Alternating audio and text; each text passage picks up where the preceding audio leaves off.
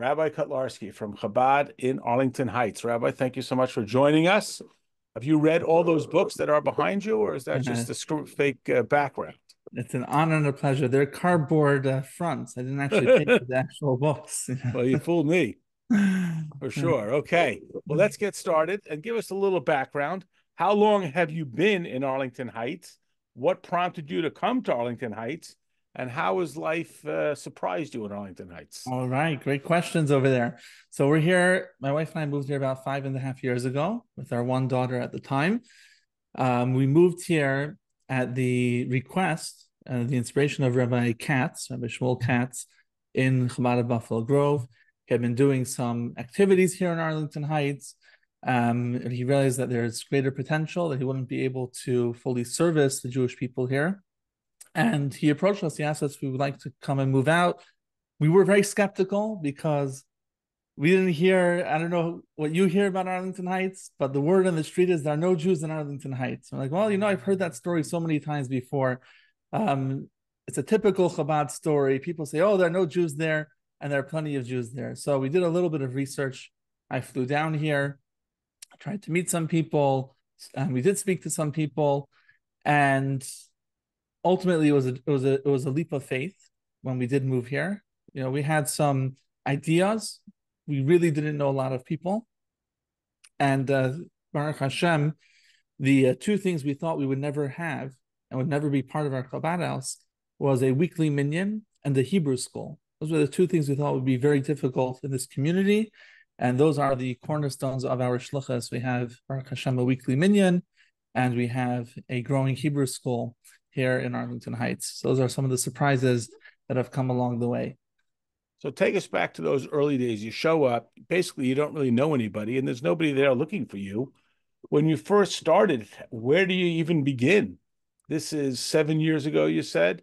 About 5.5 years ago. 5.5 years ago. Okay, so it's before COVID. You show up, hi, I'm here. And what was that beginning like? Right. So great question. Before we moved, there were a few people who we were told are friends of Chabad.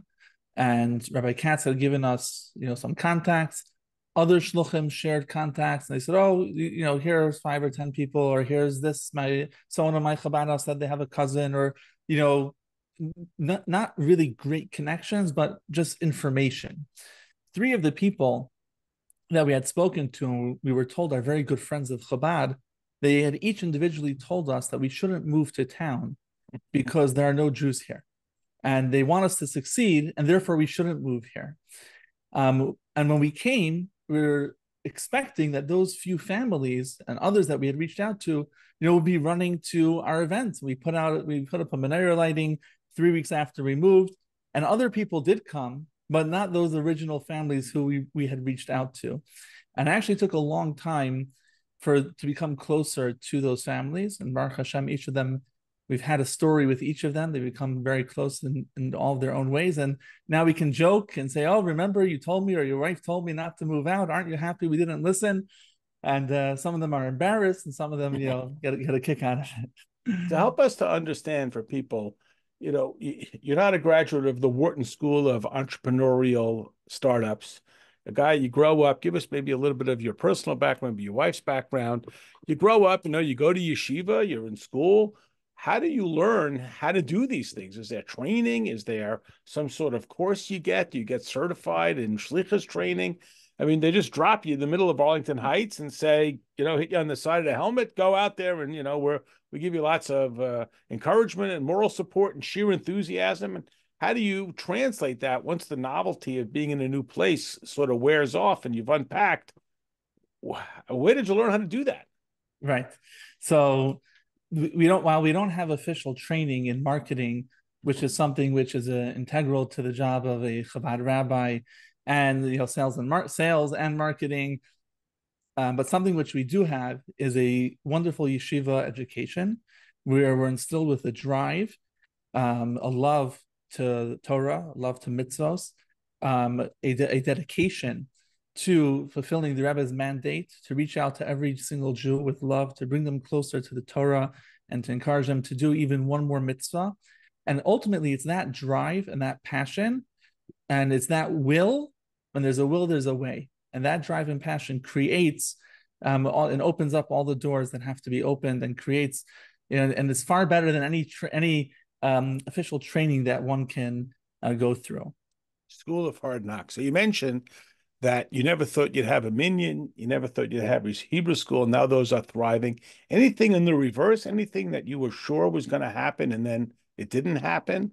Any events that you were so sure everybody would gobble it up and then it didn't work? So that's a great question. There was we did try to start various events. One of them is the Jewish Learning Institute, which I'm sure everybody here has heard of, they may be familiar with, maybe attended a course somewhere. And I've grown up always saying, oh, JLI, these are great, great courses. And, we've tried time and again, and it just didn't hit off, didn't connect with the people. Maybe it was too expensive. Maybe it's too formal. Maybe the people want something more social. But for some reason, that just didn't really hit off in our community. There were other things which were very challenging to get started. The Jewish Women's Circle, there were times my wife would make an event and she would put in her heart and soul and hours and invest money in making a beautiful event and reach out to all the women that she knows. And only 2 people came. And, but that did take time. And Baruch Hashem, this year she's had events with 20 women that have attended. Wow. So, that was something which did eventually take off, but was a challenging road.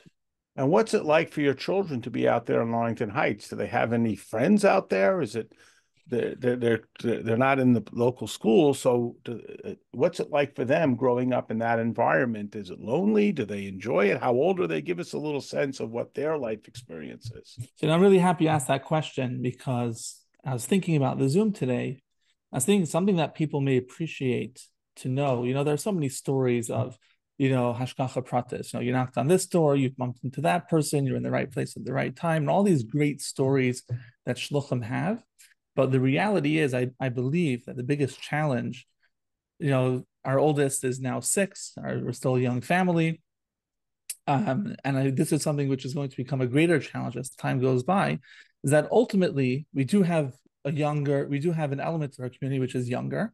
We have the Hebrew school and different children's events, but ultimately they're not going to really be friends with our children, because the way they dress, the music that they listen to, the activities that they do, they're not going swimming together, they're not going to ballet classes together.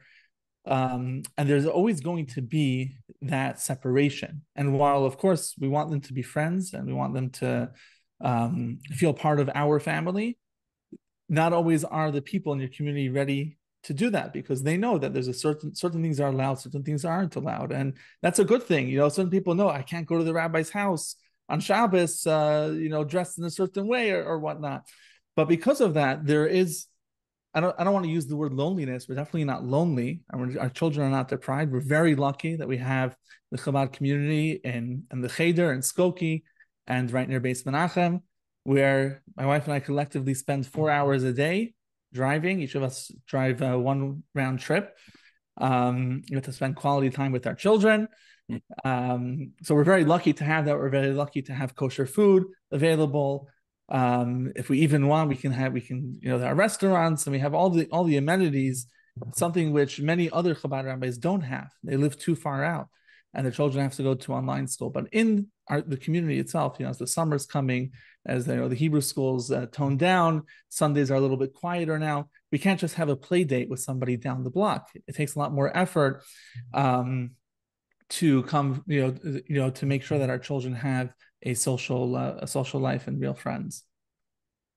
Wow. So what are some of the sort of big plans that a community like Arlington Heights is able to accommodate? I mean, if somebody lives in a very densely Jewish area, we think about large programs, but what are some of maybe the activities that are geared for a community like in Arlington Heights?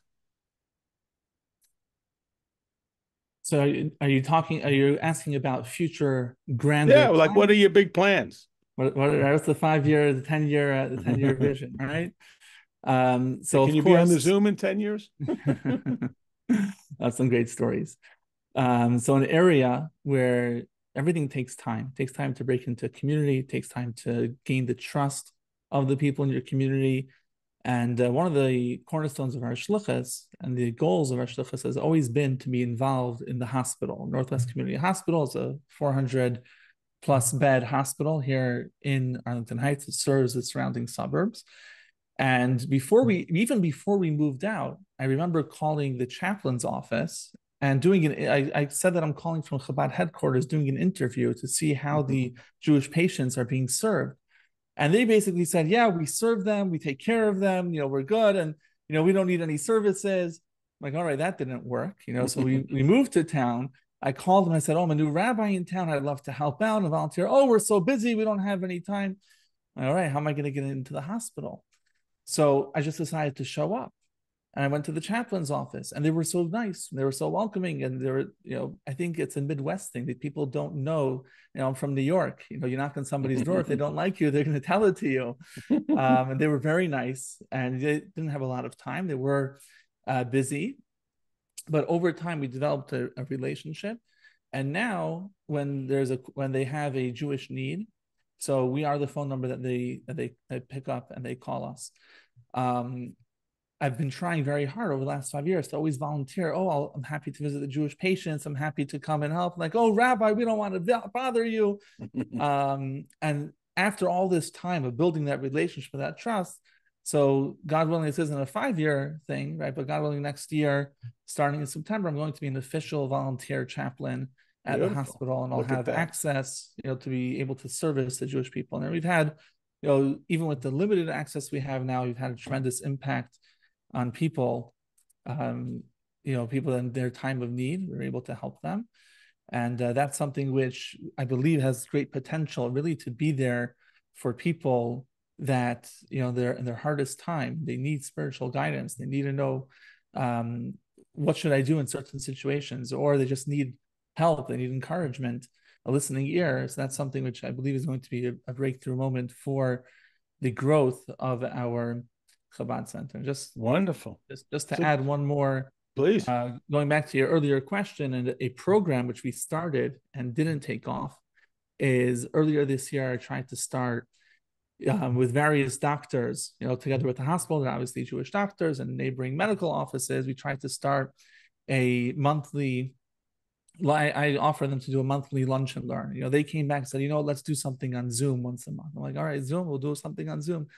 It happened one time. The next time, the scheduling didn't work, and the next time this, next time that, and it didn't take off. So. All right, but keep persevering. Look, we've been doing the Zoom now for over 4 years, and sometimes it's harder for people and more people and so on. So give us a sense, as you mentioned, Arlington Heights doesn't have a lot of Jews, and the perception was, quote unquote, there's no Jews, but you meet the Jews and they say there's no Jews. So what is the character of the Jewish community that lives there? They've moved to Arlington Heights. Does that make them more interested in their Jewish life? Does that make them mean that they're running away from their Jewish life? What is your assessment of the sort of culture of the Jews who live in Arlington Heights? Right. Today, what I say today may not be what I'll say in a few years from now. But the way I have you back in a few years. The way I see it today, there is an older element of our community which have been living here for many years. They moved here when Buffalo Grove was up and coming. It was a very Jewish neighborhood. They moved perhaps to the north side of Arlington Heights. There was a Jewish builder which built a development. Bob Miller built a development called Northgate. A lot of Jewish people moved in there, as it was right there, just south of Buffalo Grove. And there are still original homeowners that live here that are very traditional. And perhaps they're longtime members of other congregations, but they're very proud of their Yiddishkeit, and they're affiliated or connected in one way or another.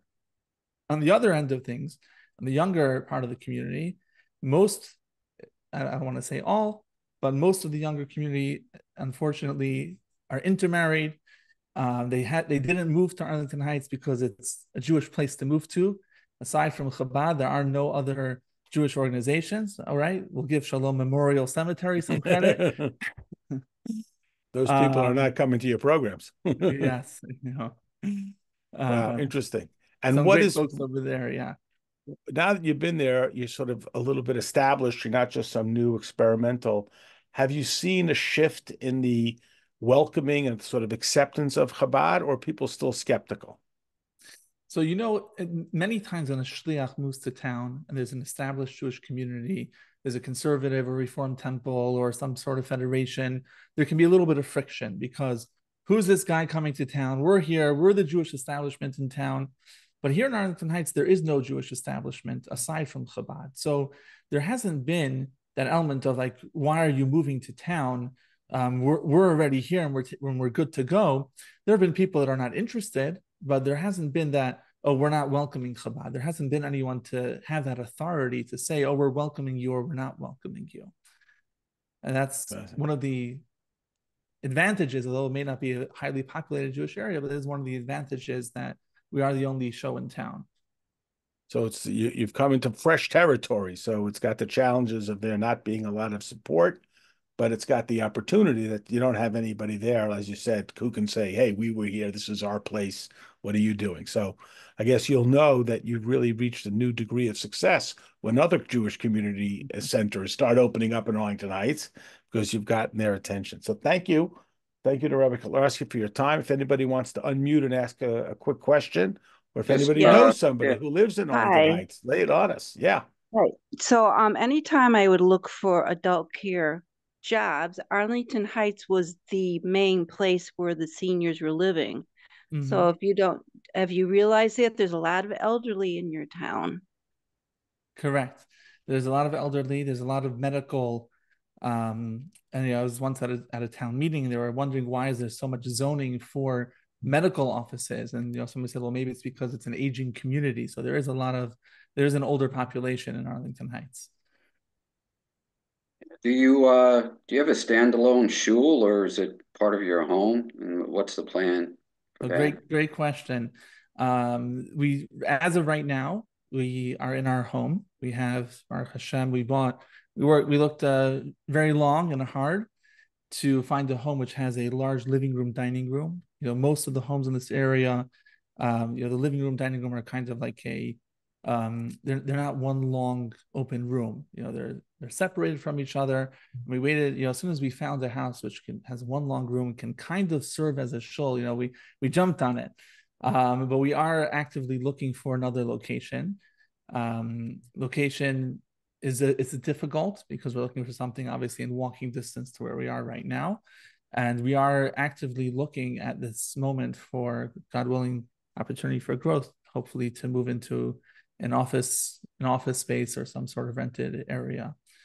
And obviously, the long-term goal and the dream is to have a beautiful Jewish center and a permanent building.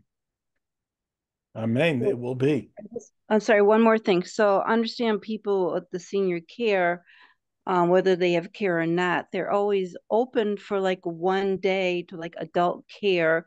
So maybe in the future you could have, I know you start out usually with little kids, mommy and me, but an adult care day would be fantastic maybe for your future. Okay, it's a great idea. It's a great idea. Thank you. Look at that. Beautiful. Okay. Excellent idea, Bachi. Thank you. All right. So we want to thank Rabbi Kotlarsky for joining us late at night. Sorry that I was a few minutes late. Reminder, no